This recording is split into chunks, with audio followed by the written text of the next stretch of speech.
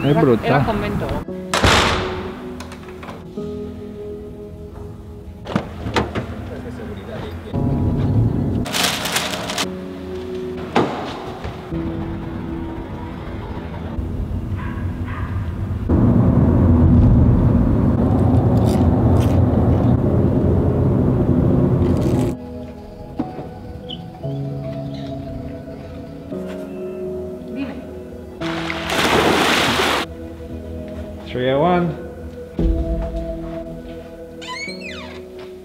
We've arrived in the Parador. They have given us room 301, which if you're ever in the Parador here in Cuenca, get room 301. Not because it's haunted, but because the views are spectacular. Wow, right of the gorge, of the hanging houses, and we're late for lunch, so we need to rush. The delightful old town of Cuenca is one of the strangest in Spain. So says the Photo's Guide to Spain from 2007. Strangest? What does that mean? What is it about this once mighty, now humble Castilian town just 2 hours from Madrid, deep in La Mancha and hanging impossibly on the edge of a magnificent gorge? Yoly and I spent a weekend exploring. We stayed in the Parador, a spectacular 16th century monastery that has pride of place in this almost fairy tale landscape. Thank you to Paradores for sponsoring this video, and welcome to Cuenca.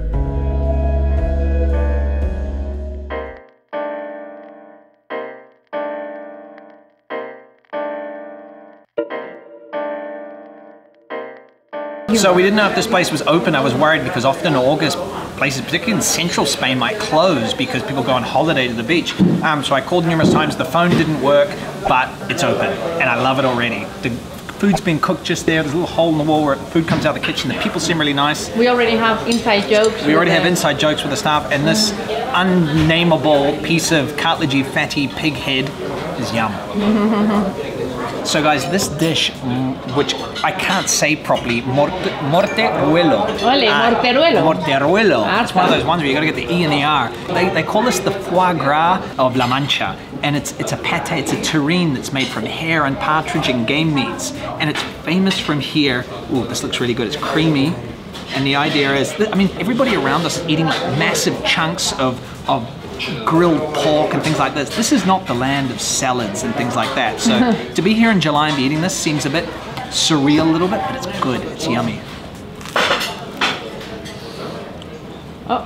Ooh, oh man. This is peasant food. This is rib sticking food. This is, I should not be drinking white wine with this. I need red wine. I know, embarrassing. Guys, next up, we're going super regional here with the food in our first meal. You're looking at this and you think, what the hell is it? This is the braided intestine of a milk-fed lamb. So it's called a zarajo. And I've had these at Casatoni in Madrid. This is a little different. There is two options for this. There is the milk-fed lamb version and the older lamb version. You squeeze a little lemon over it and it's wrapped around a vine stick. And it's served with a side salad.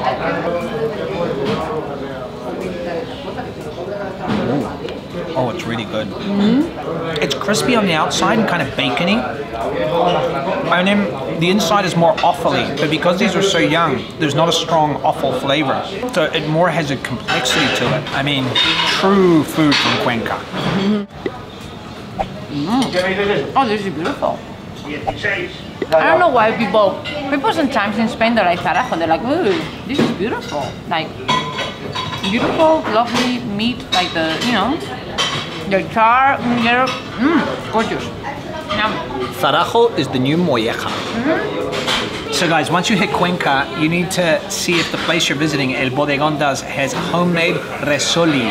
And this is a drink which was originally of Moorish origin, but was only drunk traditionally in Semana Santa, in Easter. There's a twist of fate, don't know how those two connect, but now you can get it any time of the year. And alcoholic, right? So I feel like Wikipedia was a little brief, a little loose with the facts there. And I'm gonna read what's in here because I'm gonna get it wrong. It's got aguardiente de la sierra. So aguardiente is eau de vie, so strong, pure alcohol. Coffee, it's got orange in there, the peel, sugar, and cinnamon.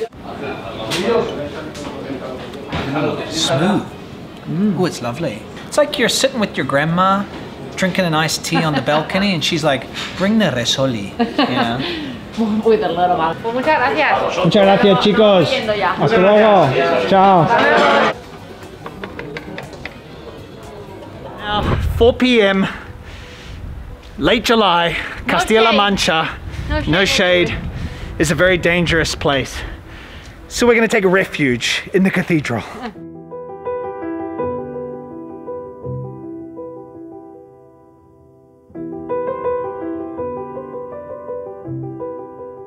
So we've escaped from the heat here into the cathedral, which is the perfect place when it's 4,000 degrees outside. These thick walls make it so cool and quiet in here. It's true refuge, but what I wasn't expecting is to be so blown away by this place.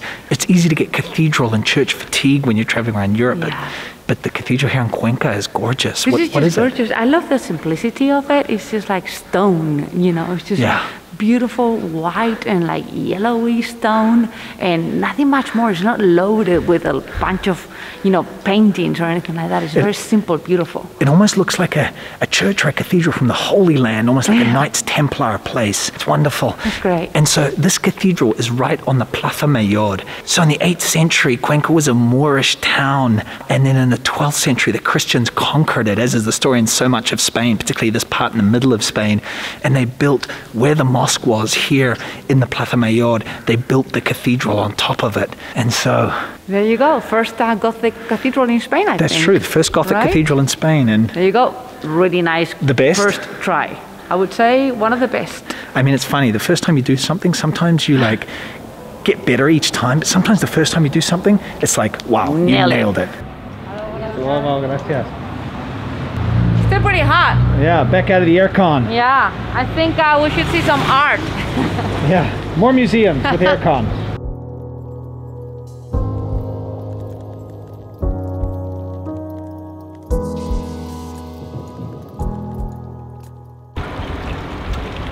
Agua de Cuenca.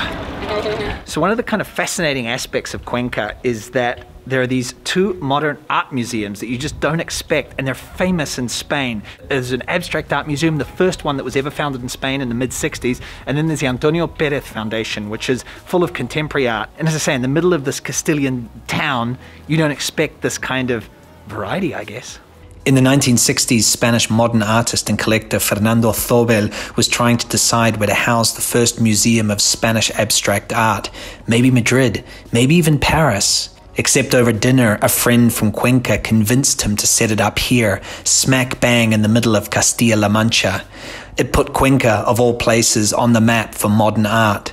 And what's more, he founded the museum inside one of the famous hanging houses, which is part of the reason they survive to this day. So abstract art is an unexpected use for a 15th century hanging building like this, but I think that's Cuenca, right? This collision of things that gives it so much energy. And you can see our bedroom from here, over in the Parador. You see it, Yoly? You reckon? I don't know if you guys can see, but all the rock formations are there. You know, Cuenca is built on this outcropping, and you can see behind the Parador these big walls of cliffs. Physically, it's a magical place.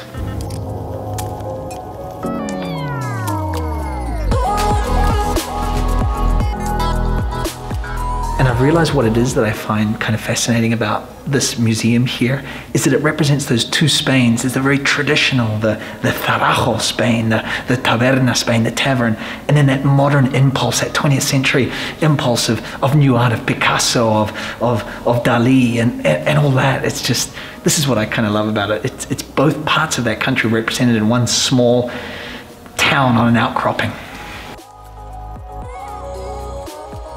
So things get even more dramatic about 10 minutes up the road from the Abstract Art Museum. There's the Antonio Perez Museum. Antonio Perez was a collector who divided his time between Paris and Cuenca, and he founded this contemporary art museum, this collection, which is huge and sprawling and fascinating, full of contemporary Spanish artists.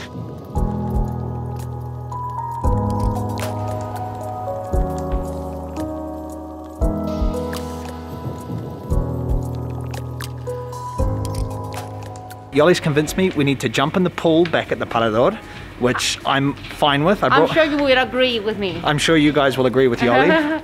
So I have to be honest, I'm not really the pool guy. I don't ever know what to do. I said to Yoly, so can I go down barefoot, or like I'm a Kiwi, Or do I didn't even bring like clothes for the pool. You don't know how to behave. The minute you walk in, it's like you're totally confused. You don't know where to put yourself. Just looking for a bar, really.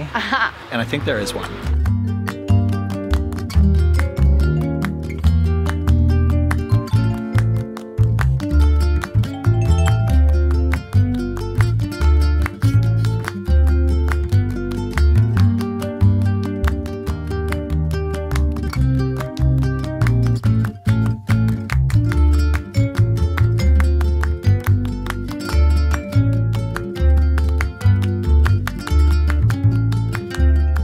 Okay, so a little pre-dinner drink in the bar in the Parador. Parador, I can never say Parador. that. Parador. Salud, guys. So do you remember this place, Yoly? I do. We were here about 5 years ago or so. Yeah, when we came to Cuenca. We came to Cuenca to, well, have a walk around, and we spent a night or 2 nights. I think we spent a night here on the outside of town. We didn't stay in the Parador, but often when we're exploring places, we'll check out the Parador, and even if we're not staying them, obviously we'll have a drink in the bar. Because these places are so historic, you can walk in and explore them and have a drink in the bar. And this place, this monastery with its incredible views, is a great place to have a drink for dinner as the sun sets. So we don't know where we're going for dinner yet. Tough. Tension.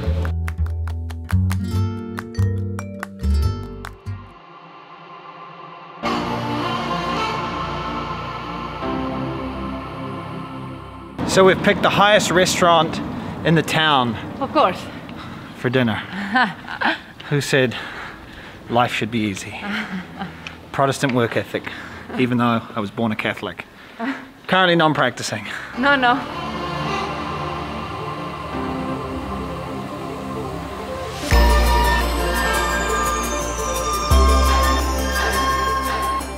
So we're right at the top of the Calle San Pedro, I think it's called, which is the main street here that leads to the top of the gorge. I mean, we can't quite see because they're over the road, but being up here, you feel kind of like you're on top of the world. This place, Maria Morena, is kind of a roasting restaurant, but they've got a nice terrace outside, so let's see. Wine is coming. Was it worth the hike? Wow. Yes, it was, now that I see it in the camera. I told Yoly the light behind her was beautiful and she didn't believe me. I had to show her. So very romantic, right? Salud. Salud. So we've ordered oven baked rice. That sounds terrible. Arroz al horno, which is coming, but it's going to take 15 minutes. So we have smoked sardines and tomato. Two of my most favorite things in the world, smoked fish and tomatoes, fresh tomato. Looks good. Tell you guys, if you're going for lunch or dinner here in Cuenca, I mean, there's a lot of kind of touristy looking restaurants further down the street, the Calle San Pedro, just keep on coming up. And once you get up here, particularly in the evening, I feel like I'm enthroned looking out. It's cool, it's beautiful, the cicadas are singing. I mean, it's a really romantic spot for two lovebirds. So, sorry about that. So anyway, hopefully the rice is better than my jokes. So. Salud. We're gonna have our romantic dinner. We'll see you back in the hotel room.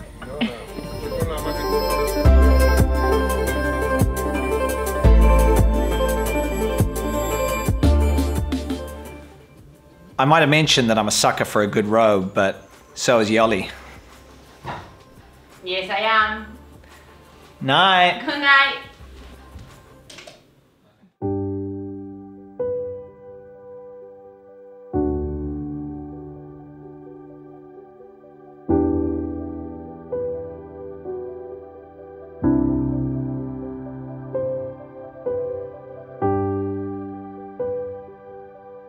So guys, you're gonna have to excuse the terrible hair and terrible top, but I wanted to come out early. Yoly's sleeping in a little bit, and I wanted to come out early and just show you the views. Look at the light. Here's the Parador that we're staying at. You can see how it's on this rocky outcropping, just separate from the rest of the town. There's the bridge that leads across, and there's the town just bathed in morning light. And if you do come here, really get up early, come for a walk up in the town and just see the morning sun envelop the valley. It's beautiful.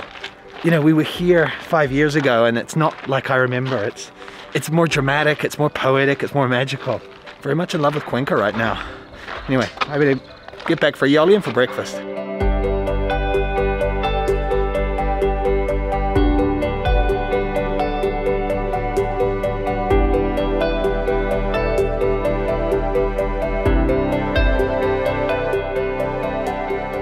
So what's the plan today, Yoly? So we haven't done any strolling around really, so that's something that I always enjoy, just, you know, getting just lost in the streets, you know, of Cuenca. So we're gonna do a little bit of that, a little bit of exploring Cuenca today, exploring the city, walking around, and just, you know, discovering lovely little corners that I enjoy very much.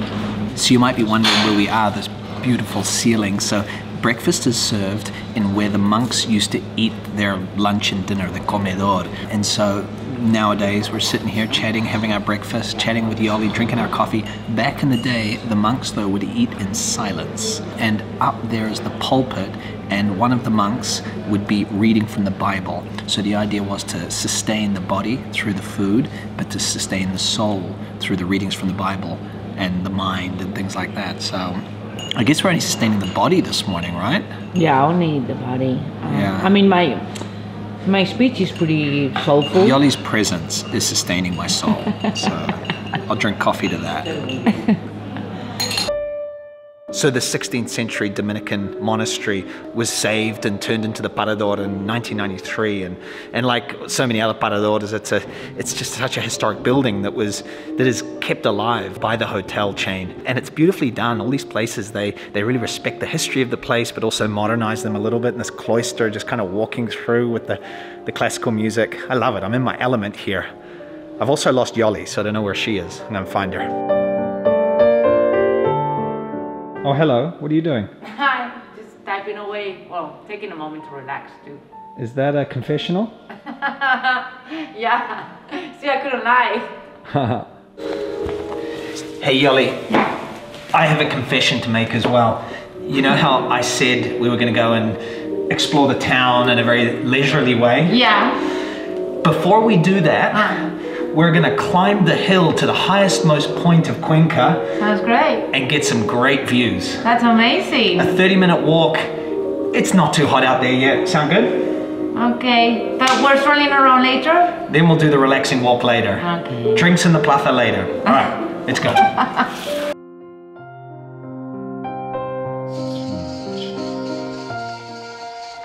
So up behind the Parador is this 2-kilometer path, unpaved path up to what's called the Cerro Del Socorro. Eso, which kind of means like the SOS summit, like the Help Me summit. So I hope we don't have to say help me when we get there. I don't know. 1.9 kilometers to go. So we've been going for 15 minutes and we see this. I don't know if that means that someone died at this point. I'm starting to feel a bit scared. Am I gonna make it? We're gonna make it. Onwards, upwards. Huh? Another one. Oh man, they're dropping like flies. Maybe we're the next ones. This way. 15 minutes. Oh God. You lead, baby. Yeah. Almost to the top. That, thereabouts, is where we had dinner last night, to give you some context. Last bit, there's Jesus. Oh. He's waiting for you. Yeah, he's gonna welcome us. You lead. I lead. You're sweating. Of course.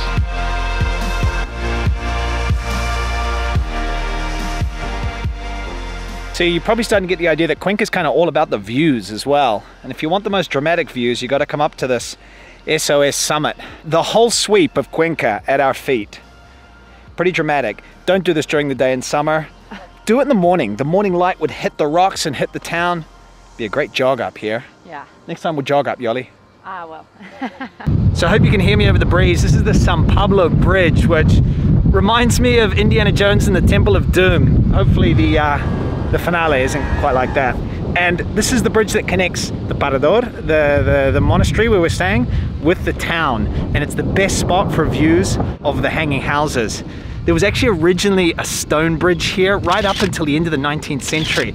And then it kind of crumbled or was demolished. And the town didn't want to pay for it to be repaired because they're like, the only purpose was for the monks to get from the town to the monastery. And they're like, we don't want to pay for that. But in the early 20th century, this iron bridge was built on the foundations of that old bridge.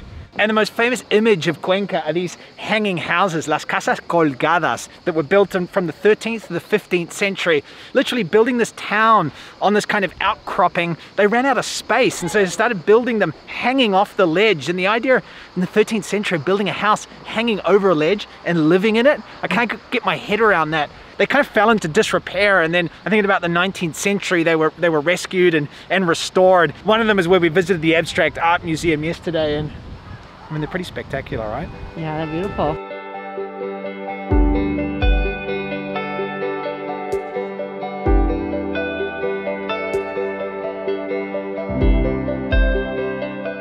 I don't know if you can see me, but when you're exploring, make sure you check out these guys, the rascacielos del barrio de San Martín, the skyscrapers of St. Martin's neighborhood. They are 15th and 16th century, and they're up to 8-9 stories high. They literally are skyscrapers from the 15th century, which is phenomenal. So I don't know any good spots to eat lunch in the Plaza Mayor, but it's worth visiting and grabbing a tinto de verano or something like that. What I love about the square and running down the hill are the colored houses. All the houses are painted in different colors, and it's, again, I keep saying it, part of that magic of this place. It's lovely. It's like just bringing color. You don't necessarily expect a lot of color sometimes in this part of Spain, right? You expect it to be kind of the desert colors and things like that. Suddenly there's this kind of splash of vibrancy, which is, yeah, kind of part of the collision of things that I love in Cuenca.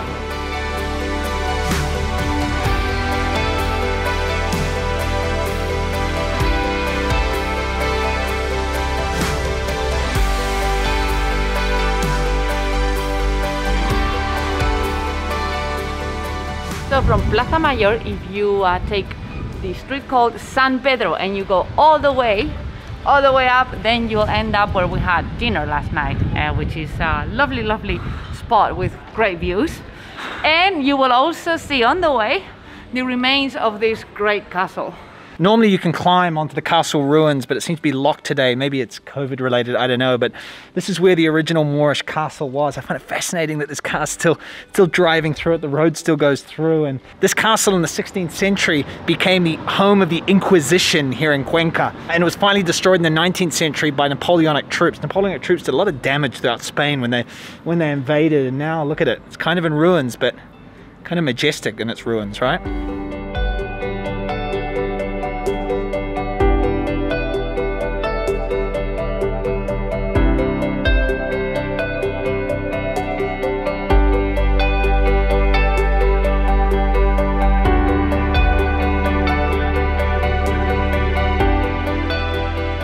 So in true magical Cuenca fashion, we're finishing up with a beautiful alfresco lunch here in the ruins of a medieval church. It's kind of gorgeous, really. It's great. So check out the video that we have over another trip very near Madrid, where we slept in a haunted castle. Should be appearing over here somewhere. We'll see you over in that video in a moment, and hasta luego. See you in Cuenca. Ciao.